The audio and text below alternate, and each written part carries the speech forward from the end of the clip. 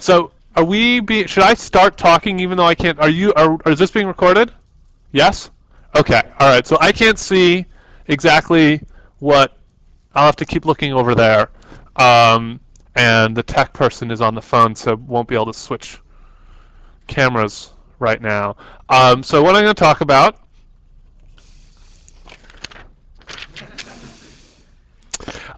today in section, briefly talk about the project, do a quick recap, because I started grading them. And then talk about like Cascode, folded and folded Cascode. Can you go onto the sheet? All right, great. Okay, I can see the Mr. Tech guy. I can see that TV there. Is that what's being broadcast? Okay, so I'll just look at that. All right, sorry about that. So anyhow, so what I'm going to talk about today is recap of the project, talk a little bit about Cascode and folded Cascode gain stages. I know Professor Broderson briefly spoke about it, and it's a way to increase the gain of your amplifier that should sort of make sense from a lot of the analysis we've done already, and then talk about output stages and look at efficiency and swing of the source follower of an ideal Class B circuit, as well as get moving towards what a push-pull Class B would actually look like. So, before I get into this, I want to talk about the project real briefly. I started grading the project last night. I ran the scripts to evaluate all your circuits, and I'm pleased to say that everyone who has submitted a circuit so far has passed all the specifications. So if you submitted the circuit and you didn't do anything sort of illegal or anything like that, like putting in ideal voltage amplifiers in your circuit, then you're off to a very good start. Just picked up the reports and we'll start evaluating those later, but real good. I don't have a distribution of the FOM stuff. Some people got a little bit ahead of the material of what we've covered and used output stages that consume less current than just a standard common source output stage. And kudos to you for reading ahead in the book. They will be great. They will be awarded. Don't worry, you're not going to be penalized for not jumping ahead. Anyhow, okay, so that's that. Were there any questions or any quick comments that anyone wanted to make about the project?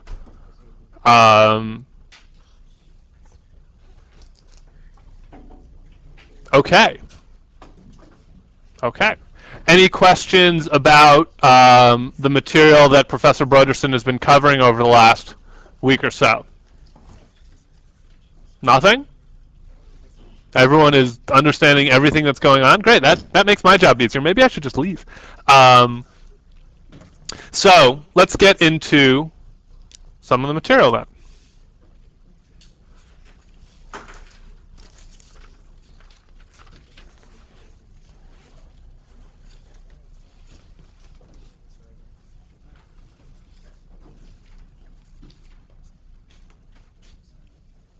All right, so what I'm going to talk about is the Cascode amplifier, which is a 2-transistor amplifier. And I know that Professor Broderson has shown this in its differential form. Have you ever actually gone over and looked at the analysis of a 2-transistor Cascode amplifier in class? Has that been something that's been done? Yes, no? Okay, no one really remembers. Okay. So the Cascode amplifier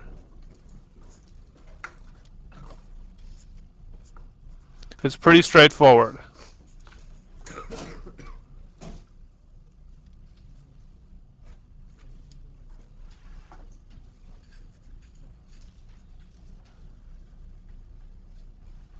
Okay, 2-transistor amplifier. It looks very similar to the common source, except there's this extra transistor thrown in right here.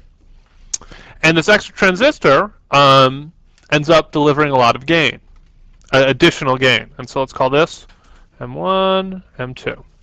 Okay? So, there are lots of ways to analyze this circuit, and I'm just going to show you a real simple way. What we can sort of see here is that this is a cascade. You can almost look at this as a cascade of two amplifiers. Okay? So let's draw a line here. Maybe I'll use, lots of different colors. Let's draw a red line there, although that looks sort of black. So if you look up and call the resistance looking up R effective, let's call this node Vx, what you can draw is this.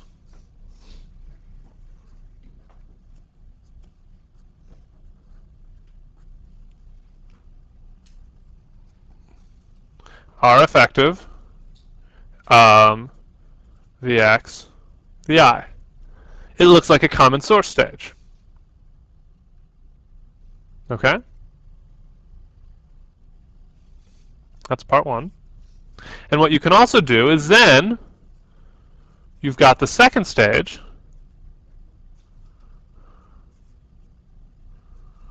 That looks like this. Bias, Vx, Vout.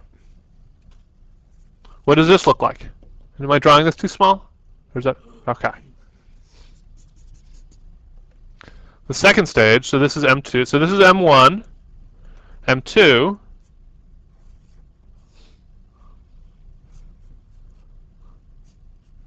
bias, M2, Vout, oops, Vx. What kind of amplifier is this? Common gate, exactly. So you can sort of look at this circuit and say, oh, a cascade amplifier is just a cascade of two amplifiers. Okay, you've got the common gate stage here, and you've got, the common source stage here and the common gate stage here, and we can then calculate all of the gain of each stage. So for the first stage, from Vx to V, now let's calculate Vx to Vx over Vi. Okay? Obviously, it's Gm times R effective. Gm1 times R effective parallel R out 1. Okay? Now, in order to figure out what's going on, we have to calculate what R effective is. And so R effective is the resistance looking into the source of M2. Okay? Can anyone figure out, does anyone recall the expression for what the input impedance of this device is, of M2? That's an approximation. That is true most of the time. It's actually equal to RO plus RD, or RL, or whatever, over GM RO. So in this case, what is RD? Infinite, exactly. So R effective equals infinite.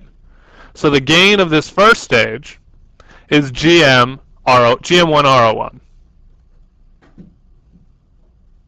Okay? And now let's look at the gain of the second stage. So what is the gain of this stage?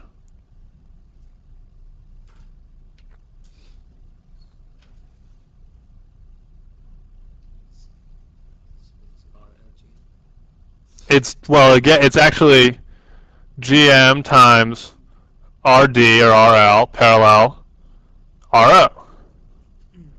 So you end up getting GM2 RO2. So the aggregate gain is equal to GM1 RO1 times GM2 RO2, or GM RO squared. You get an extra amount of gain due to this cascade transistor. Now that's also relying upon the fact that this output impedance is very, very high. Okay?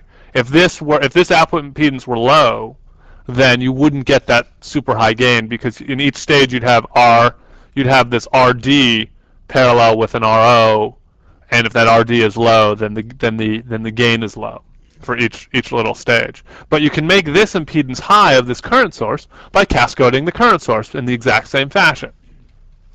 Okay? So that's one way of analyzing the circuit. Another way of analyzing the circuit, which is also pretty easy, is analyzing it as a one-stage circuit.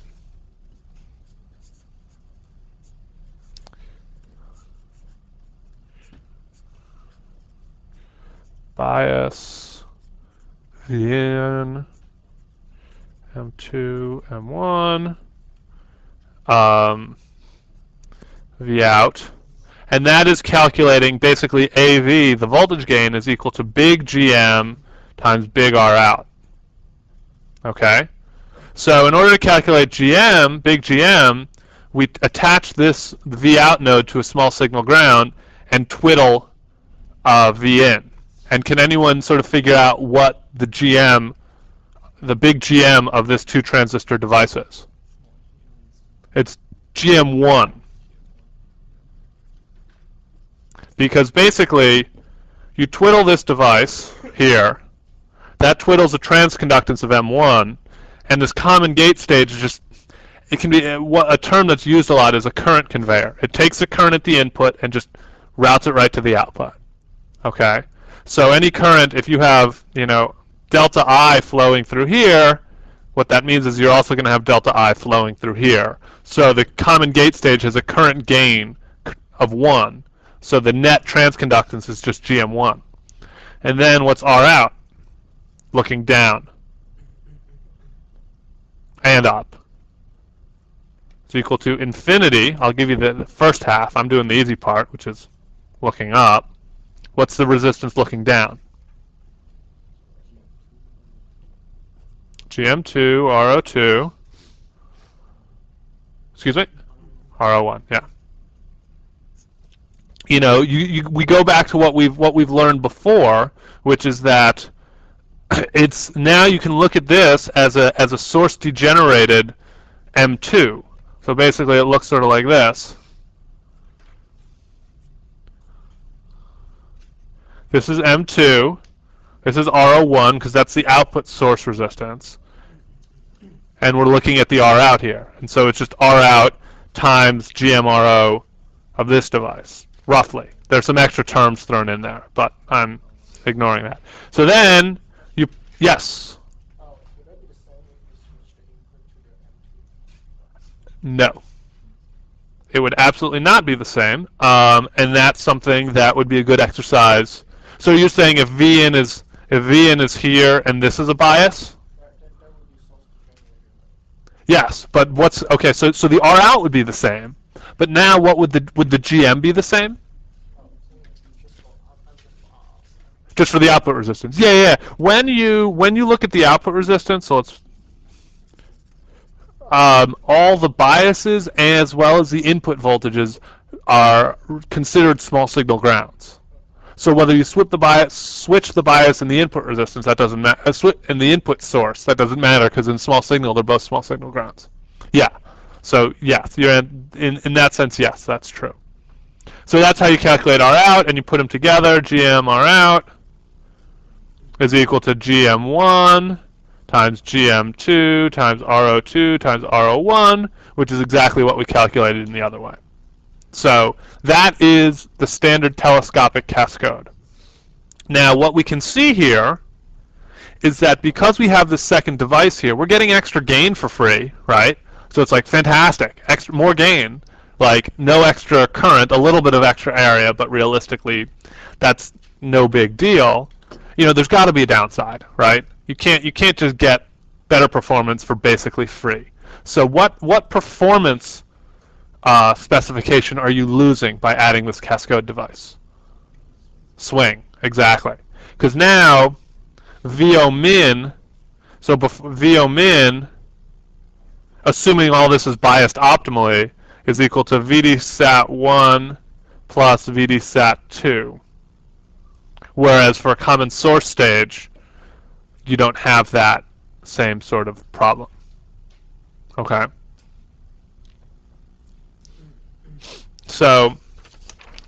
as Professor Broderson showed in lecture just the other day, cascoded stuff can be used in differential amplifiers as well, just like common, yeah. So you can also have things like this.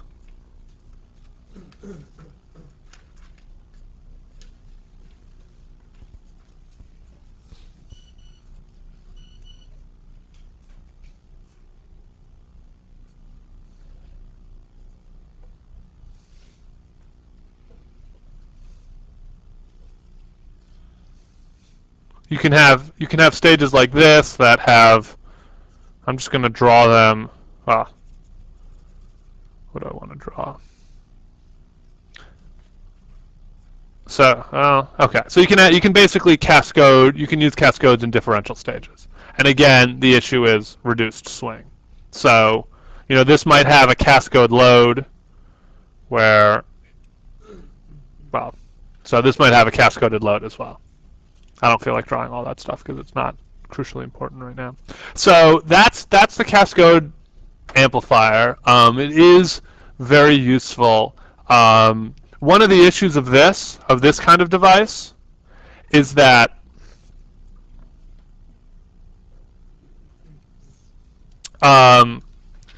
now what is done is, I think, as Professor Broderson showed you, is effectively you use a transistor to effectively insert a battery between this gate and the source, so that this device always stays in saturation. And the reason for doing that is that as, let's say, the common mode of this device of the input goes up, that means that this node is going to go up as well. So that means to keep these primary devices in saturation, this bias needs to go up. Okay. So effectively what Professor Broderson showed was putting a diode-connected transistor with some current running through it to function as your battery. Okay. The issue here now is that your swing at the output is now coupled into the common mode of the input. Okay. So if your common mode goes up and down a fair bit, that means your output swing is limited, because your output swing, as your common mode goes up, your output swing gets smaller. Okay, so that's just something to keep in mind, and that was basically the reason why for the project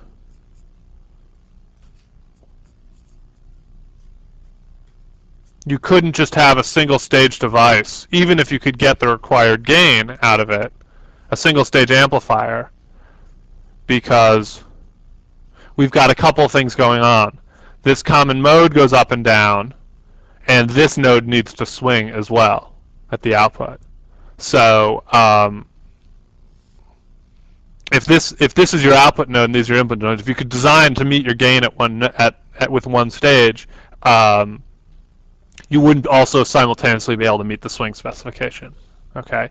So what I'm getting at is that these stages with cascodes and stuff, or stages with more complicated circuits like differential circuits where you're going to have common mode variation, are typically at the input stages. And the reason why is because if you, yes?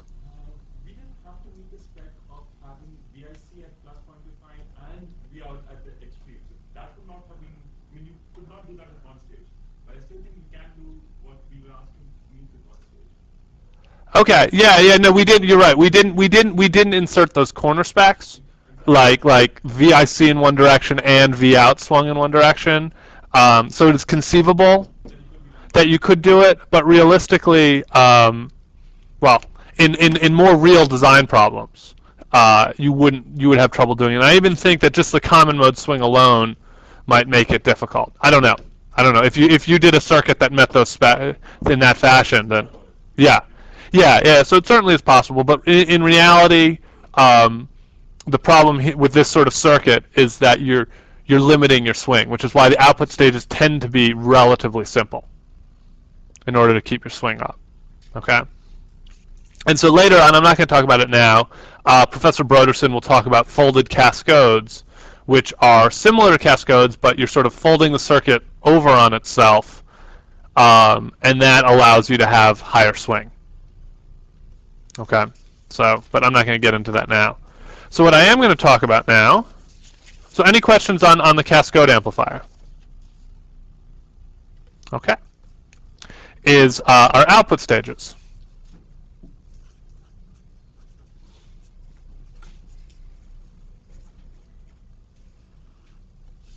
So this is page 4.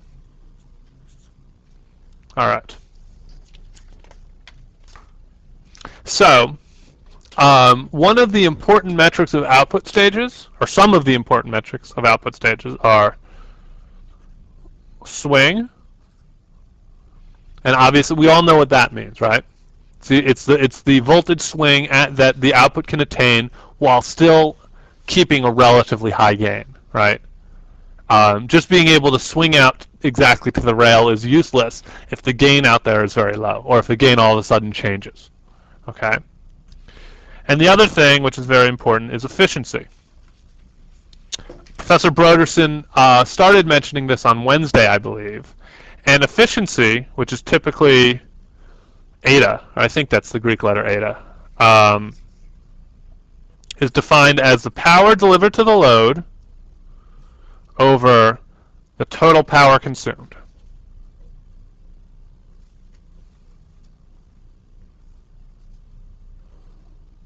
So as in the case of the circuit, the design project 1, there was a load resistance, right? And you had to achieve a swing on a load resistance. So therefore, putting a signal across a swing across a load resistance implies that the load resistance is burning some power. And so therefore, no matter what, in order to get that signal onto the load, you're going to be dissipating the power that is dissipated by the load. That is the bare minimum of the power that you can consume. Ideally, however, you don't want your circuit to be consuming any additional iota of power beyond that. So therefore, efficiency of 100% means that the total power consumed is equal to the power dissipated in the load, right? So therefore, that's as good as you can get. You're never going to get 100% efficiency circuits, but we can analyze what kind of efficiency you can actually achieve. Yes. So when you talk about the total power consumed, is it just the last stage? No, it's the entire. It's typically the entire amplifier. But as you probably learned from this last amplifier design, the bulk of the power is consumed by the output stage. So when you're analyzing the efficiency of a given stage, then you're just talking about the efficiency of that stage. But in reality, when you're really talking about efficiency overall, you're talking about all the extra current power that's dissipated. So if you've got an awful bias network that consumes a ridiculous amount of power, the circuit, like the battery, doesn't care that the power is being dissipated by the bias instead of by the primary output stage. It's just that extra power is being wasted. Okay? Yes. Well, we're going to start analyzing that. And it depends on what application you're talking about. Things like RF power amplifiers have relatively low efficiency, and I will admit that that's kind of getting outside of my realm of expertise. I don't know much about power amplification, but depending on the architecture, and I'll show this in just a second, depending on the architecture you choose, there will be limits to there will be upper bounds to the efficiency that you can achieve. Okay, so I'm going to show you two architectures that can achieve radically different maximal power efficiencies. Okay, so one thing to keep in mind is that let's say you've got some complicated circuit here, and I'm just going to, don't copy this down, but I'm just trying to make a point here.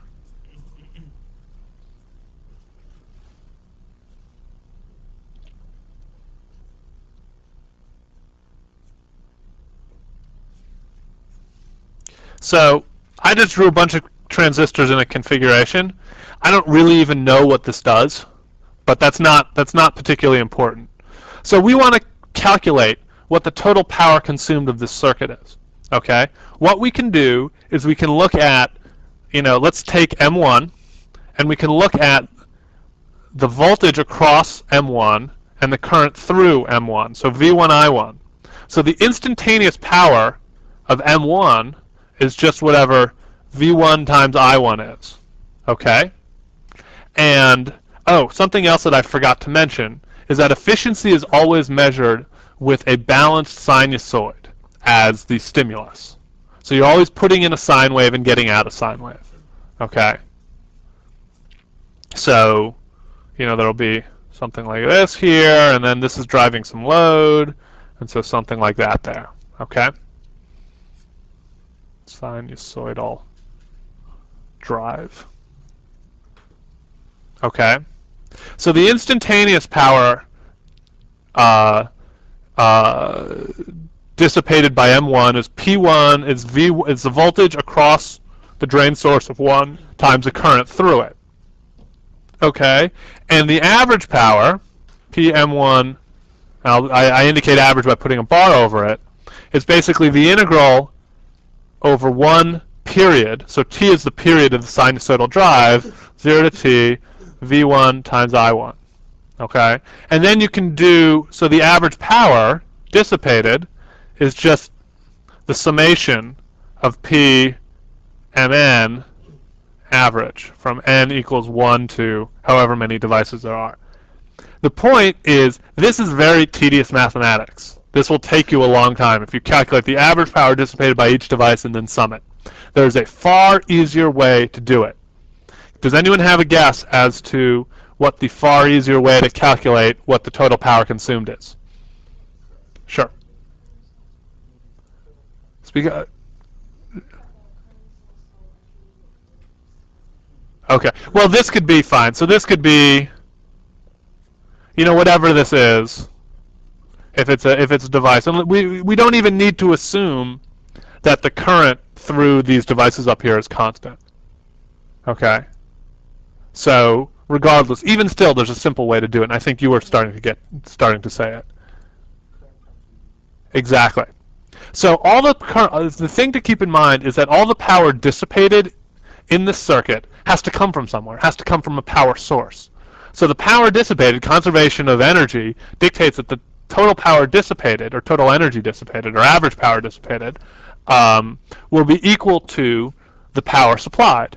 So over here, what I didn't draw is that you've got your power supply here, VDD. So all you need to do is measure an IVDD, IDD, whatever. So the instantaneous total power is equal to IDD times VDD, and then the average power is just you take the integral of that.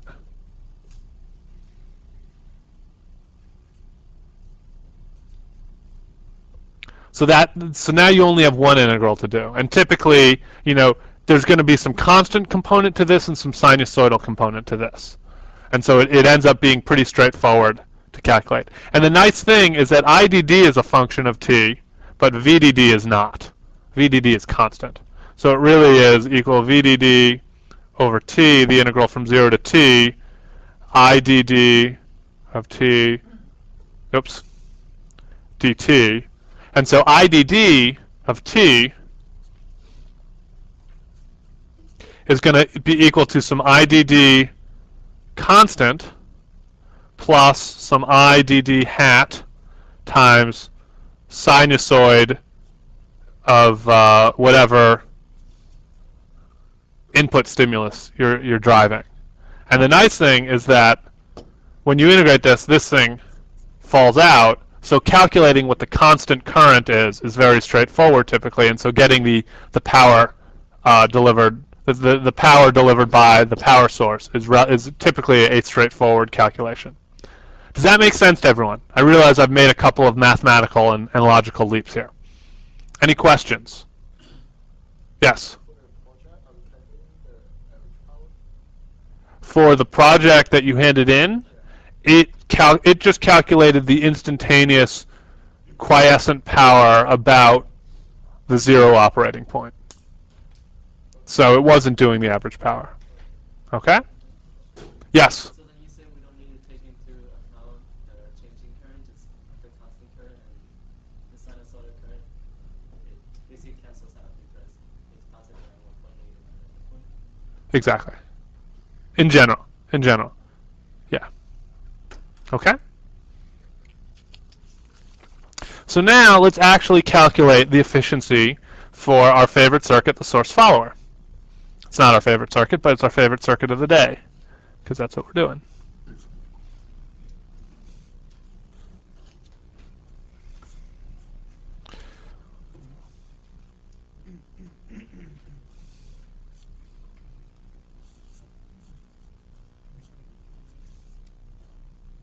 Whoops.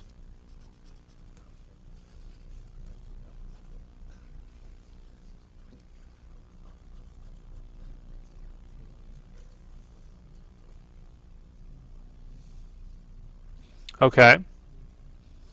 So this is our circuit.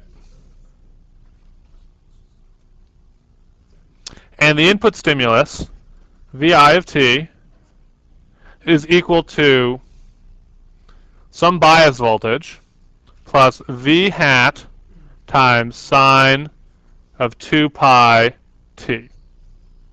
So t goes between 0 and 1 in this case, to do one complete sinusoid. Okay?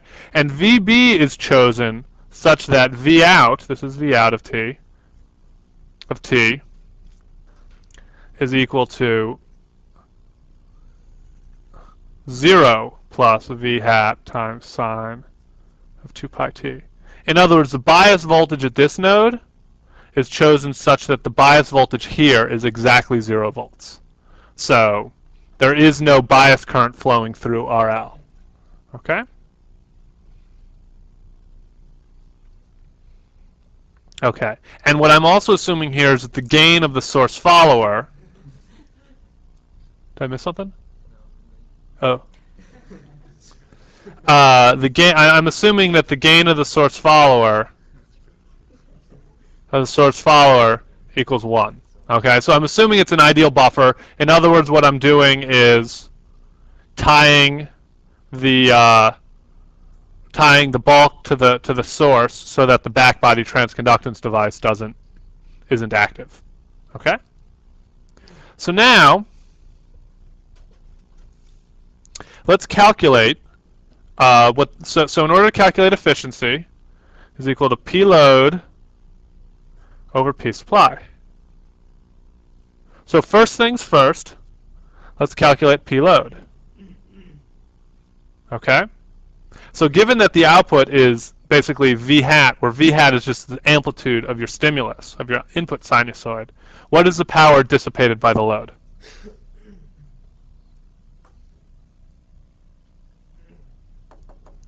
What's the power of a sinusoidal voltage over a resistor? The average power. V squared over 2R. Okay, you may have forgotten that. It's time to remember it.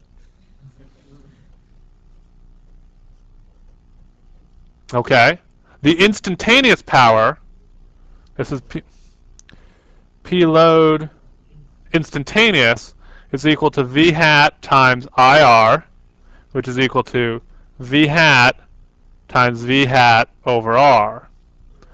Okay, and then so the instantaneous power is V squared over R. When you integrate that over a sine wave, the average power is V hat over oops. No one caught my mistake. Okay? So, what do I want to do here? Okay. So that's the power of the load. What is the power drawn by the supply? The average power.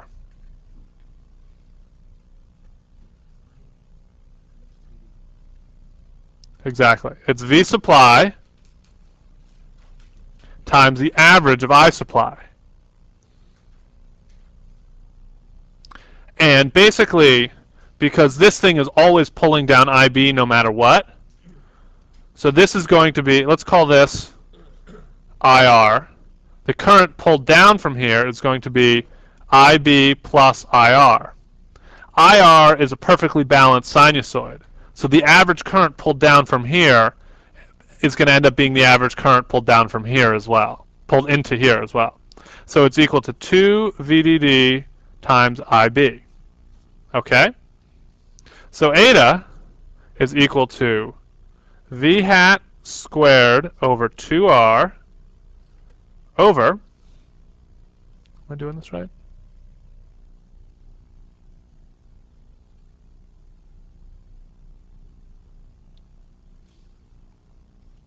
Yeah, over 2 VDD times IB. Okay. That doesn't give us any sense as to, and I'll move this up a little bit. That doesn't give us any sense as to what eta max is. But now we start applying some of our circuit intuition. Yes? Why is it 2 VDD? Because the V supply, this supply is plus VDD, this supply is minus VDD. Oh, sorry.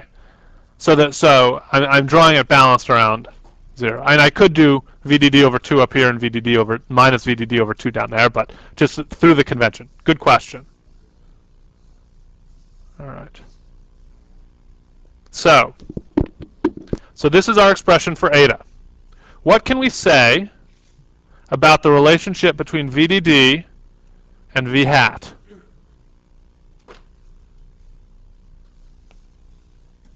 With this circuit. Okay? And under the assumption that basically VT goes to 0 and VGS, VD sat, goes to 0, clearly V hat has to be less than VDD. This output node is not going to go outside these ranges. Okay? So if we could come up with a really nice transistor that has a really low VT and a really low VD sat, then V hat could basically approach. So V hat is going to be less than or equal to VDD. Does everyone see that? Does everyone understand why I'm saying that? Any questions about that statement? Excuse me? Okay. The thing that we know. Oh, so the question was, can you repeat that? The answer is yes, I can. The thing that we know, V out, is that V out has to stay within plus and minus VDD. If this transistor is really good, and this thing doesn't go into saturation as long as there's, or doesn't go into linear, then if VT is very small of this device, and VD sat is very small, when this goes up to VDD, this will basically be VDD. When this goes down to VDD, this node will basically be down to negative VDD. So the maximum amplitude on this node is equal to VDD. The amplitude is V hat, so therefore V hat could be almost as close as VDD. Okay? So that's that. Then what's the advantage that you have for VDD for the input and the negative VDD for the ground? I mean, not ground. So the advantage? No, there is no advantage. This is just my convention that I'm calling the supplies plus VDD and minus VDD. Okay, that's all. All right, can we try to keep it down a little bit, the idle chatter? So that's just that's how the circuit is set up. Instead of having supply between VDD and ground, I have balanced supplies. And that's typically done so that this resistance here can be connected to ground and at the quiescent point not have any current flowing through it. Okay? So anyhow, so V hat, so in the ideal, V hat roughly equals VDD. Okay? Now, also looking at the circuit and employing our circuit intuition, what can we say about the relationship between IB and V hat? Does anyone have any ideas? What's that? No, not quite. What I'm getting at here is that, so let's assume that this node here is at V out. Let's assume that, so I'll redraw it. RL, let's assume this node V out equals minus VDD. And we've got IB here. That means that VDD over R is flowing in that direction through this resistor. Okay? So that current either has to go up through this transistor or down through this load. NMOS transistors can't sink current into their source. They can't flow current in the opposite direction, which means for this circuit, all this current has to flow through IB. Okay? Therefore, IB has to be greater than or equal to VDD over R, and in the ideal circumstance, IB is VDD over R. So now what we do is, I'll rewrite eta, the previous expression, V hat squared over 2R over 2 VDD times IB, and let's start plugging things in. So VDD is roughly equal to V hat, so I'm going to do V hat over 2R over 2 V hat, and IB is equal to VDD over R, which is equal to V hat over R. So V hat over R. And what you end up doing is this cancels that with that with that with that, equals 1/4. So the ideal maximum efficiency of a source follower, assuming that your device works really well, has no VT, has no VD stat, you can swing all the way out to the rails, the maximum efficiency is 1/4. So that's eta max source follower. In reality, any circuit you design, any source follower circuit that you design is not going to get an efficiency of 25% because there are going to be limitations. You know, you're going to be sinking current in your bias. You're not really going to be able to swing out here all the way up and down to VDD, plus and minus VDD. So there will be other imperfections in your circuit. But with this source follower, what I hope you understand is that you're never going to get an efficiency greater than 25%. Period. The end. Okay? So, any questions on that?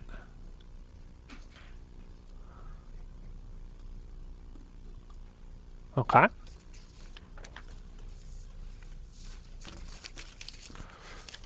So next up, which I'm not going to be able to cover all that in depth, is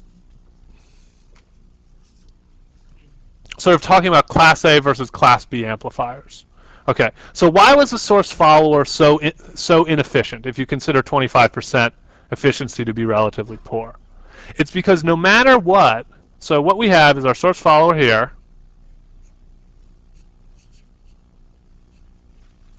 IB, VI, VO. No matter what the output voltage is, and hence what the output current is, this circuit here is pulling current from the supply and hence dissipating power. For instance, when the output voltage is at 0 volts, there's no current through that load resistance. In other words, there's no power being sent to the load, but there's power being dissipated because this is pulling IB, so this is going to pull IB. So you've got current basically crowbarring from the supply to ground, or from the positive supply to the negative supply. It's doing nothing except just generating heat. Okay. Now you end up needing that current there because you need to bias up your transistors, right? You know, if that current weren't there, if that current were to totally shut off, your GM of this device would be 0, and all the properties that you analyze for small signal analysis wouldn't still be valid. So that current is needed for the circuit to operate, but it's not adding to the overall power delivered to the load. And that's why the efficiency is low. Okay. A more ideal circuit, a more ideal circuit is, I'm going to draw two devices that are going to be drawn in black boxes.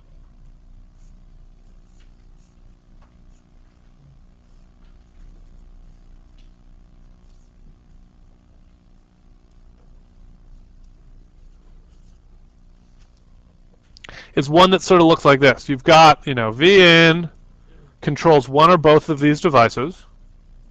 Okay. And basically, so this is V out. Let's call this device 1 and device 2. Okay. So let's start drawing some curves. So let's first draw V out. So what V out over a sinusoid is going to look like is something like this. Right? So let's call this IR. IR. IR is also going to look something like this. If this is V hat, this amplitude is V hat over R. Okay? So now the question is, therefore, and let's call this ID1 and this ID2. Okay? So now what we want is, in order, power is wasted when current flows through ID1 and instead of flowing into the load, continues to flow into ID2. And then you've got a current path from the positive supply to negative supply, which does nothing. Okay? So if we can generate instead a device that only turns on one device at a time in the proper way to source or sink this current, then we're going to be much more efficient because we're not wasting any power inside our circuit block. So ideally, when current needs to be sourced into this device, which device do we want? So when IR is positive, which device do we want to be sourcing current into IR? D1, right. So, so when IR is positive, we want to do that. And when IR is negative, what do we want the current through D1 to be? 0, exactly. And similarly, ID2, when IR is positive, how much current do we want flowing through ID2? 0, exactly. So I'll draw it just to emphasize the current during this first period is 0. I'll draw it in a different color, although I don't know that that necessarily shows up very well. Do you guys see that that's red? Okay. And then, because of my sign conventions, it's like that. Okay? So now what we can do is we can calculate the efficiency of this, and I'm going to fly through the calculation, and I'm going to leave it to you to figure out how I came up with this. Is that, so efficiency equals power load over power supply. The average power to the load is equal to V hat squared over 2R L. Okay. Power to the supply, average power to the supply, is equal to, so this is VDD minus VDD. Thank you. So is equal to 2 VDD times the average of I supply, which is equal to 2 VDD times the average of ID1, right? Because you can, I mean, the current that's being sourced, you can just, the current that's coming from your supply is equal to the current of ID1. Like, so you can just do that average instead. Okay? And then when you do that average and assume that basically V hat is equal to VDD, and what's the other assumption you make? And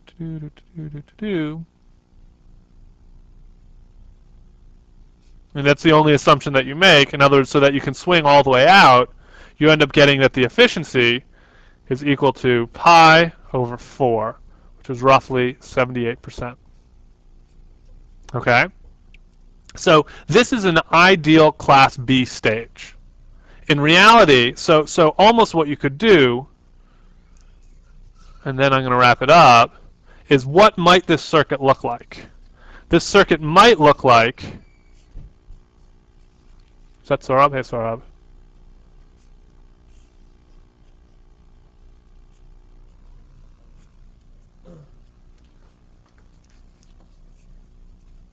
V in, V out, RL. So this is what this circuit might look like. Okay? When V in goes up, V out goes up, current flows this way. Okay? So therefore, current has to be sourced by this, which means that let's assume that VT equals 0. Okay? Yes? Did you try your NMOS and PMOS flip? No. Yes, I did draw it flipped. I drew it correctly, though. So this is a dual source follower. It's called a push-pull stage. It's not a CMOS inverter. Okay? And that's very intentional. So you can sort of see this is a dual source follower, right? So if we assume that VT is 0, then as this device goes up, IR goes that way, and V out also goes up, which means that current has to flow through this device, okay? Which means that there will be some small VGS here. So V out will be somewhat less than V in, okay? I drew that really small. V in will be somewhat greater than V out because current is flowing through, let's call this MP and MN. So current is flowing through MP, okay? And because of that, that means, oops, I'm sorry, this is actually MN, this is MP. You confused me by talking about whether or not I flip things upside down. So therefore, this device will be off because VGS, because the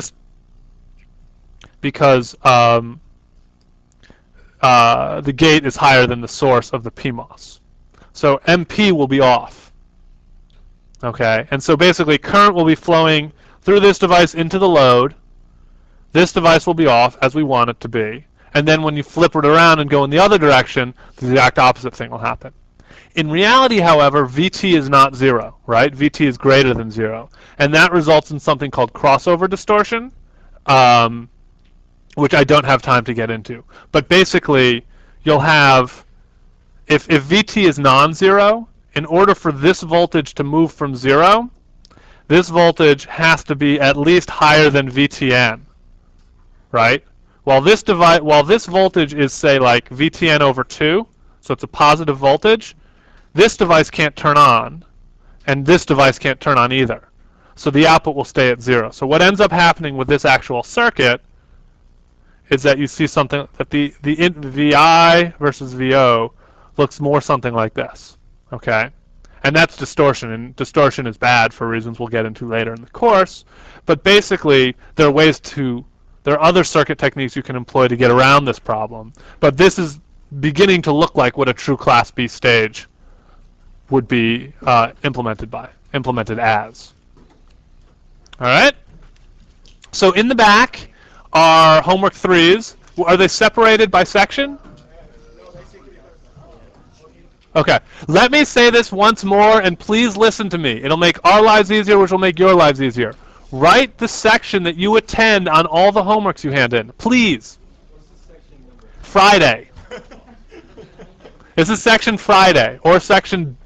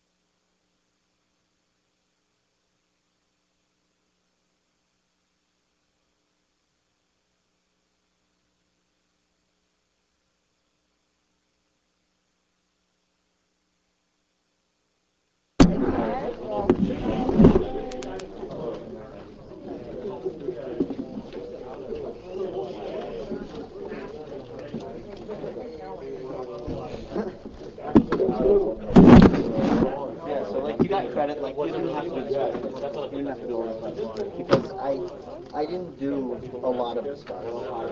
Like I did like a bunch of it, but not all of it. I didn't do the TF analysis. Oh, yeah, 130 out of 100. 140 is a nice number. You know you didn't go back. Homework 3 took it like Take credit. yeah.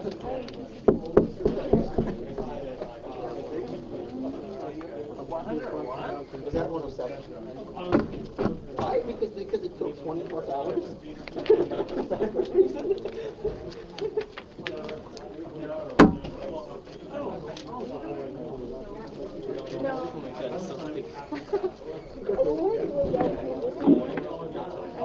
I got a bunch of these. Oh yeah, by BS. Well, I think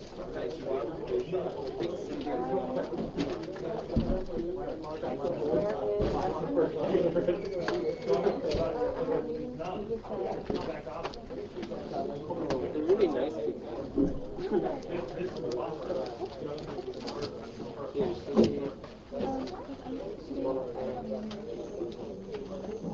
Oh, this is an old one, right?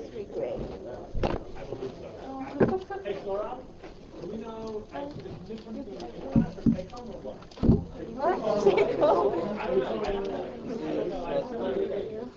Oh, this is... That's a really good question to ask. I don't know. I think if I were to guess, I would guess You did great problem 2 at all. You did great problem 2.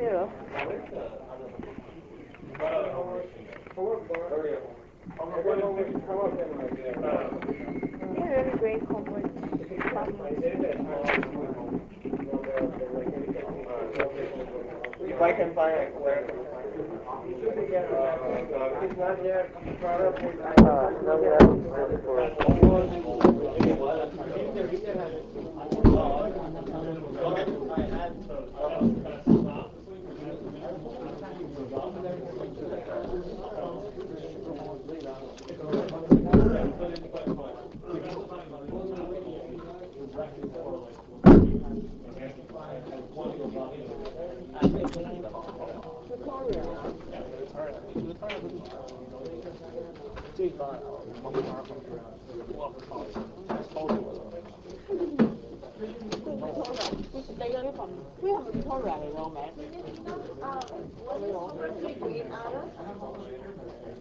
Homework 3?